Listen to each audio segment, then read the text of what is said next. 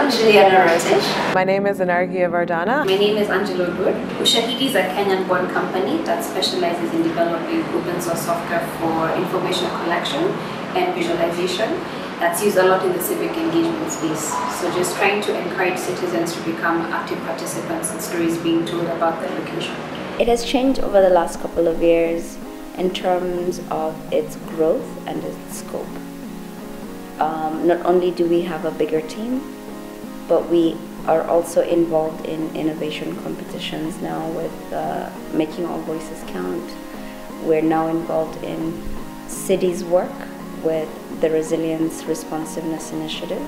We're still involved in crowdsourcing software and taking that to the next level with a clearinghouse for data. So it's really grown in terms of the breadth of work. I think there's a really strong sense of technological determinism in our world today, which is basically saying you can copy and paste a technology in a developing area and boom, all their problems are solved, and suddenly they can achieve global peace, and food and water suddenly miraculously appear.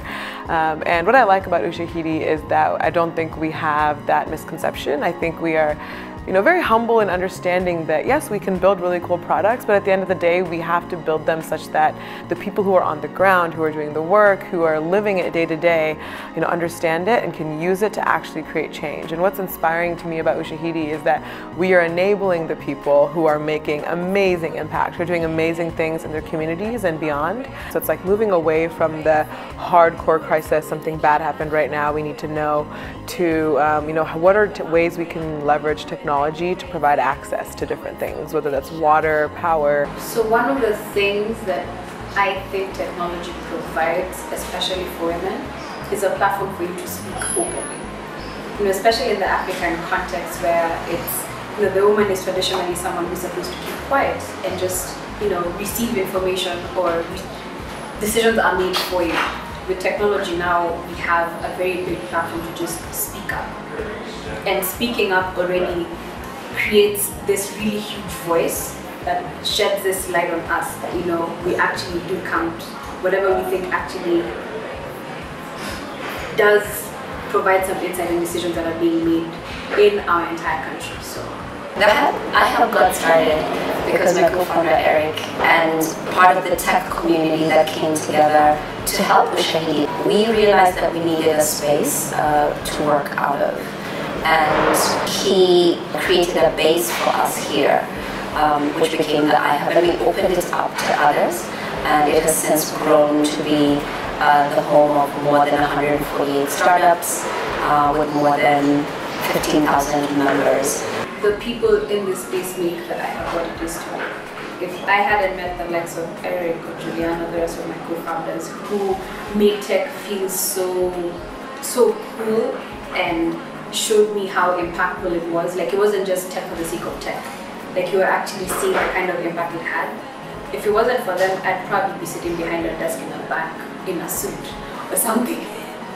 I wouldn't be behind my desk today creating software or helping people understand how to use software that is helping them voice out their opinions. There's empowerment, which is great, but then there's empowerment that drives people to want to open doors for others, which I find quite inspiring, that it's not enough to have doors opened for you, that it is now your duty to open the door for others.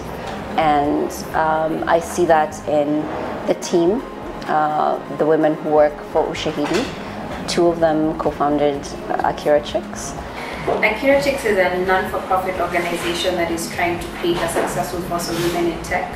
And we're trying to do this through training, mentorship, and networking. So what we do is we take a couple of girls from low-income areas and take them through a one-year course on basic programming, basic design, entrepreneurship courses, hoping that at the end of that 1 year they can use whatever skills we've given them to improve the situation and improve the lives of the people within the communities.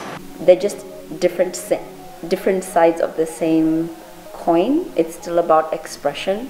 It's still about doing innovative things. It's still about making information flow better.